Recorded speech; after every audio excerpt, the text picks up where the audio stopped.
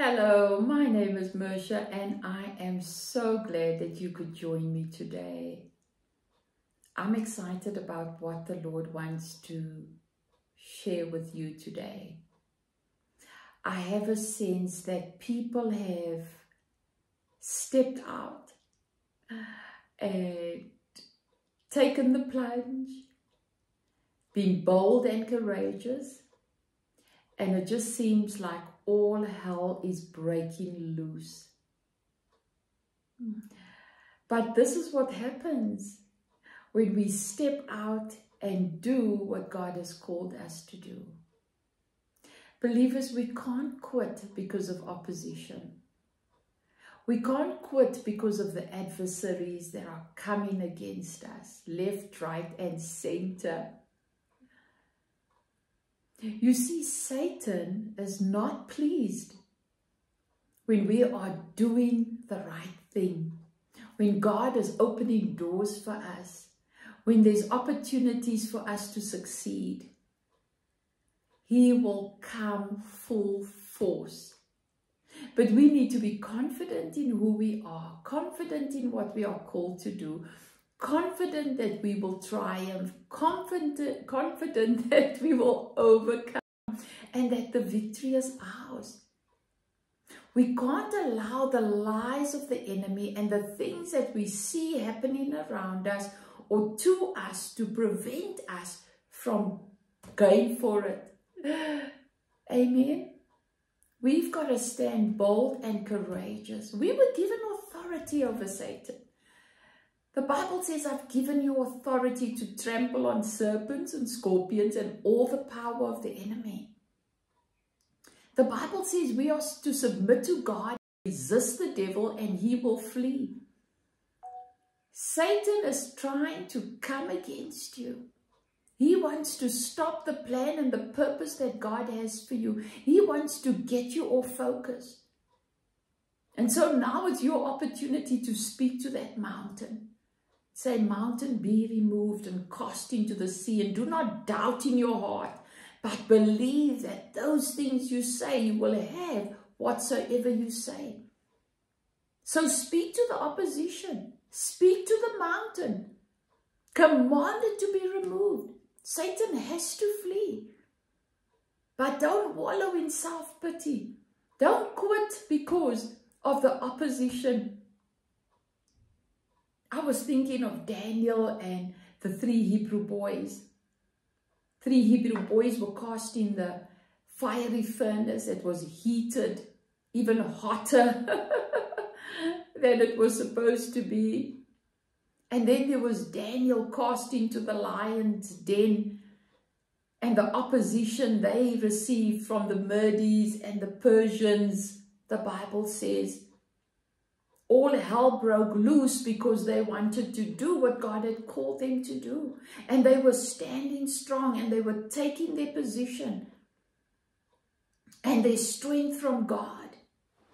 The 3 Hebrew boys said, "Oh King, we're going to trust our God.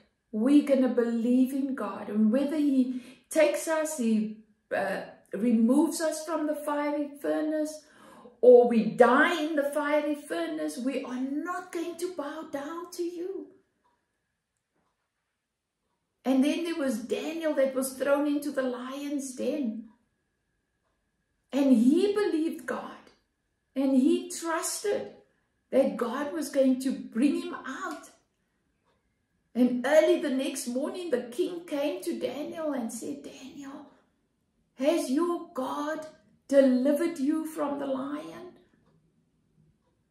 And Daniel said, "Yes, my king, the Lord has delivered me." We've got to believe that God is going to bring the breakthrough. You've tried something new and all hell's breaking loose, but God has the last say. He's going to bring you out because he wants you to get to the other side. Most of David's life, we have Saul coming against David. But God was with David. And David had to strengthen himself in the Lord. That's what he said. I strengthened myself in the Lord. And this is what we need to do. We are going to have opposition. John 16 verse 33. In the world you will have trials and tribulations, but be of good cheer. I've overcome the world and I've deprived it of power to harm you.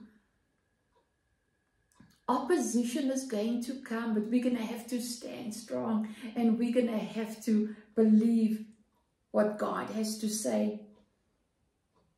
1 Corinthians 16 verse 9, it says, for a great and effective door has opened to me, and there are many adversaries. This is what happens when doors of opportunity open for us.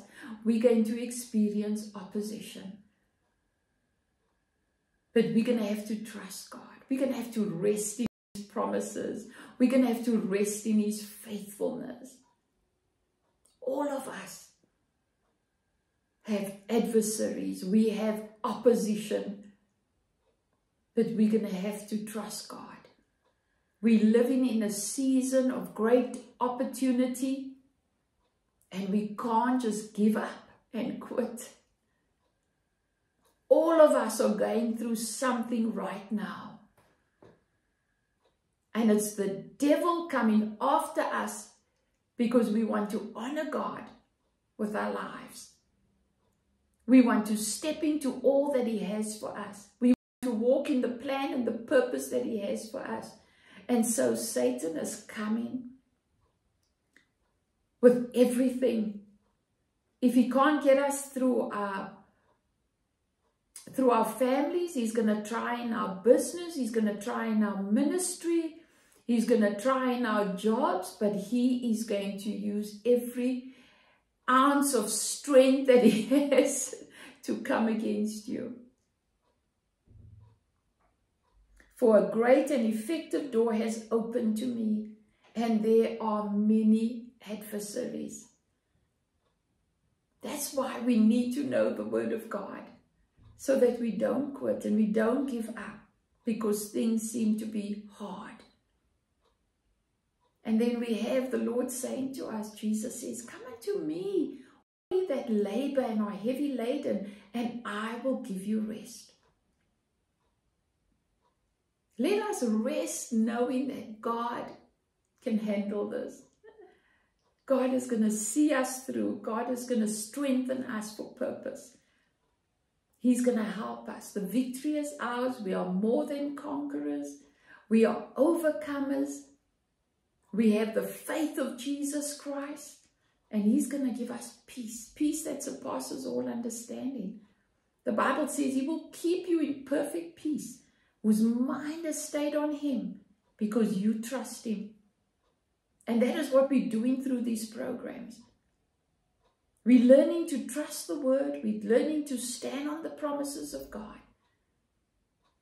And as we continue to spend time in the Word of God, learn the Word of God. Maybe you were feeling hopeless, frustrated because of the adversaries, because of the opposition. But there's a word for you. A great and effective door is open. You're on the right track. You're doing the right thing. And there are many adversaries. I trust this encourages you today. We've got to stand grounded in the Word of God. This is our foundation. This is what we trust in. We trust in the Word of God. We trust in the promises of God. Through these programs, we want to learn the Word of God and apply it. So often we just quit, we give in because things start to happen that we're not expecting. We should always expect opposition. We should always expect that things are not going to go according to plan, but not because God has caused these things to come against us, but because we live in a fallen world and Satan lives in this world trying to get the body of Christ distracted, get the body of Christ off focus, trying to stop you from doing anything significant. God loves you, and He is going to help you. You are not alone in this world. You are not the only one that is experiencing great opposition. But more than ever, we're going to speak to the mountain. We're going to remind ourselves that we have more authority over the power of the enemy. Amen. And so, Lord, we come into your presence today knowing that we are more than conquerors, that we are overcomers, that you will always cause us to triumph. And so we speak to that mountain. We speak to the opposition and we command it to leave. And we say, Lord, restore what the enemy has stolen. And give us the wisdom to apply ourselves. Give us the wisdom to do what you've called us to do. Give us the solutions. Answer our prayers speedily and strengthen us, Lord, to trust you. We thank you for the Holy Spirit, our comforter, counselor, intercessor, strengthener, standby, and helper. We say thank you. Thank you that we are getting over the situation. We are going through the situation that we find ourselves in. And we are destined to succeed. Because grace and favor is our portion. Thank you for loving us. Thank you for your word that's living and powerful. Thank you that you watch over your word to perform it. And I declare over us that no weapon formed against us shall prosper. And every tongue that rises up against us in judgment, you shall condemn. Because this is the heritage of the servants of the Lord, and his righteousness is of me, saith the Lord. I thank you that during this time you've not given us a spirit of fear, but you've given us power, love, and a sound mind. Thank you that you're opening doors of opportunity for us, doors that no man can shut. Thank you, Jesus. Amen and amen. And so I trust you were encouraged today. Be blessed in all that you do. If you've been blessed by this message today, why don't you like, subscribe, and leave me a comment? I love reading the comments. Tell me about the opposition that you are experiencing, and so that I can pray for you, and together we're going to believe that God is going to bring about the breakthrough that you need. Amen. Remember that God loves you.